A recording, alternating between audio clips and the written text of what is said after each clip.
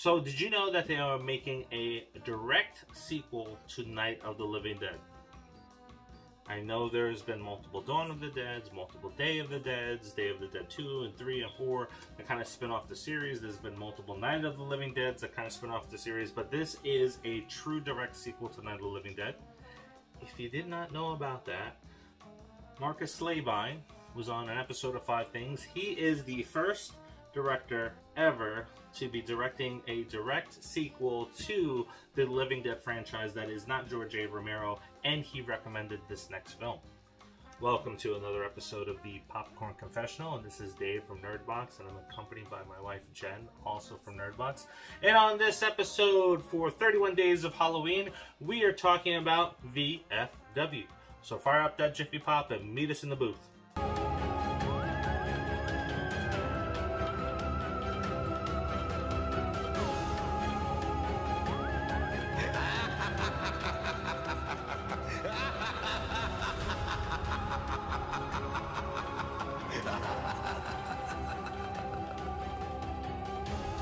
A typical night for veterans at a VFW turns into an all-out battle for survival when a desperate teen runs into the bar with a bag of stolen drugs, stalked by a street gang who doesn't care whose blood they spill in order to retrieve them. Unfortunately for the gang, they have come knocking at the wrong bar, as the vets aren't about to allow them in without a fight. If you are in the mood for a retro film with the cheese and the cornball stuff in it, then this is going to be the one for you. It includes the 80s style music, the 80s style graininess to the film. It's dark, it has the coloring from an 80s film. The clothing. Yes, the clothing. It kind of reminds me of Escape from New York. So VFW is stacked with a cast of people from 80s movies. Yeah. It also features Stephen Lang. Yeah, if you don't know, he's probably most notably recently known for Don't Breathe and Don't Breathe 2. He stole the movie, but I think he's amazing. Yeah. Well, I kind of like his partner in crime, Abe. Yeah. Which is Fred Williamson. There's Martin Kove, who, has been in the past, 5 seasons of Cobra Kai, and he also was in the Karate Kid movies as John Priest. So you got William Sattler. That's true. Another huge William name Sattler, in this film. yeah. And then David Patrick Kelly from The Warriors. Yes. From Crow. And he just, like him, he has that unique look and voice about him. It's just like, oh! Yeah. Yes! Yeah.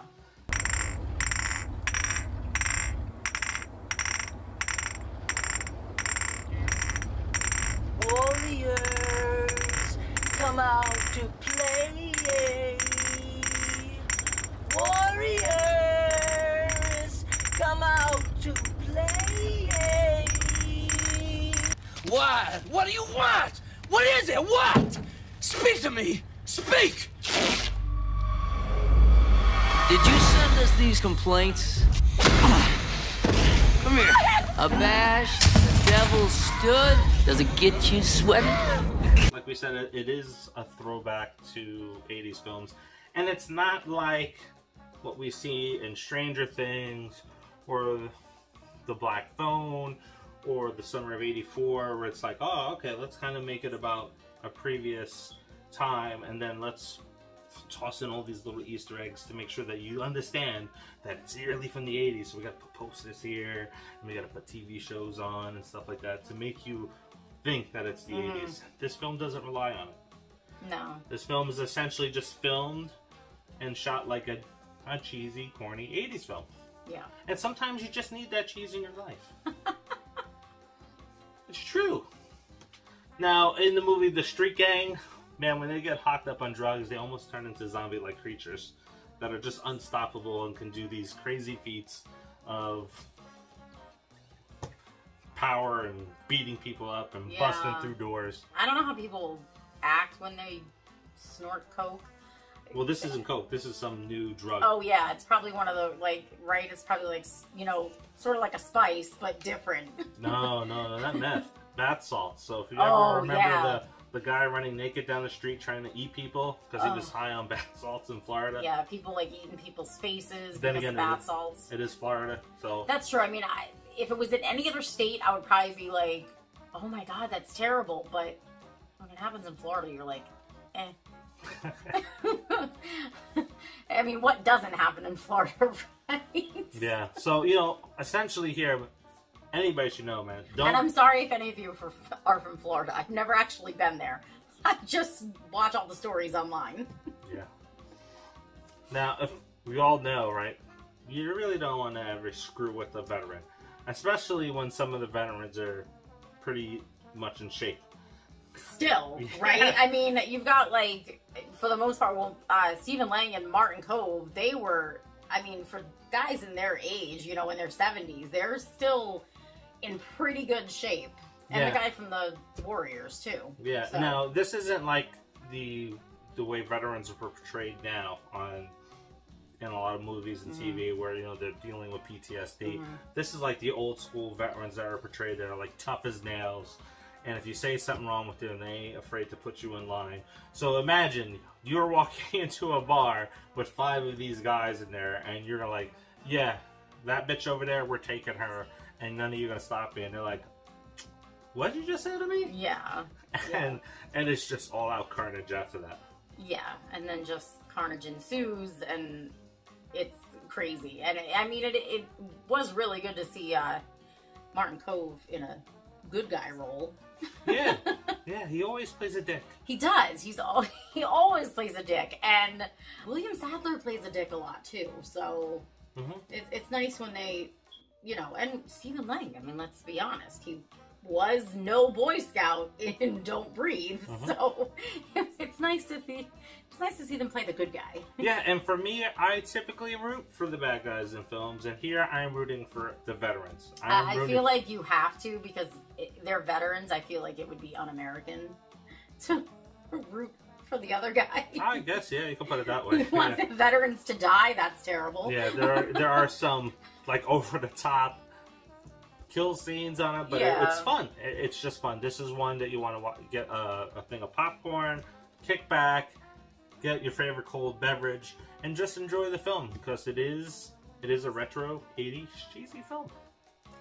Yeah, I think that was probably like the biggest thing with me was the colors. It was not easy on my eyes. Maybe we had to mess with the colors on the TV or something. No, you can't mess with the colors of the I know it's supposed to be like that, but I don't know. Maybe it was because we had the light on in the bedroom. Probably not a good idea. It didn't really come out like it was supposed to. Yeah, the reds and blues need to pop on this. So you need to be in a dark room. Yeah, now the reds and blues, unlike what you see here, you know, picture it where it's a film that you're watching it and it's smoky in there. Yeah. And you have the lights that are just kind of in there. Almost like a strip club. Yes. And they do mention that a lot. Yeah. They were celebrating one of the guys' birthdays, and they were supposed to go to the strip club. These poor guys, all they want to do is just go to the strip club. Yeah. And then they have to deal with a bunch of hooligans. Yeah, exactly. They just wanted to see some boobies. Yeah. Anyway, it is the quest for 5,000 subscribers, and if you are not subscribed, or if you don't know that you are subscribed, please just take a look and see if that little button says subscribe instead of subscribe. Click it, click it, click it. And then please, please, please, please, and for those that are doing it already, thank you very much. We appreciate you. Drop a like and a comment, because the more likes and comments that we get on these videos, the broader the audience is for these reviews and all the other cool things that we do on Nerdbox, like the Pop 5, like our theories, like our Easter egg videos, and like the interviews with all the talented independent filmmakers that are out there. So please do that. And we're asking you to do it. So we're going to give you stuff. So every video that gets 100 likes and 100 comments, we'll pick a random person out, and they will get to choose from a selection of posters, pins, coloring books, comic books. We have a bunch of theater swag that we're looking to give away. Yeah, and they are theater exclusives, and I know that there are some people out there that don't have Cinemarks or Regals near them. They have like AMC or whatever. So these are exclusive from Cinemark and Regal. And people are spending $15 on these things a piece, yeah. And we're just going to give it away. The pins are pretty cool, especially if you like Top Gun. Yeah. Once we hit 5,000 subscribers, you get a chance to win this box of Strawberries and Scream. And in fact, one of our guests on 5 Things recently said, wow, you're giving this away? And it's signed by Matthew Lillard and David Arquette, and that's from a channel that has just under 1 million subscribers. Yeah. So yes, we are crazy enough to give away this cool item that is not available here in the States, and you're not going to be able to get anywhere else signed. No, definitely not. So, don't forget to... Well, he already told you to like and subscribe, so make sure you share too. Yes, please. And like what we were telling you during our quest for 1,000 subscribers, you don't have to click on the notifications. We will be there when you're ready to watch a review or any of our other content. So we appreciate you, and we will see you tomorrow on the 31 Days of Halloween.